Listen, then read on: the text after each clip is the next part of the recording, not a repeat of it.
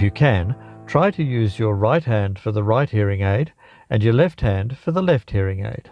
If you like, you can hang the hearing aid over your finger. The tip of the tube, where the sound comes out, should be facing towards the ear. Place the hearing aid over the ear first, hooking the curve of the tube over the top of the ear. Gently insert the tip into the ear, holding the bend in the tubing until it feels secure and comfortable. Position the ear grip into the curve of the ear. Practice makes perfect. Don't give up. Not everybody finds it easy at the start, but you will improve with practice.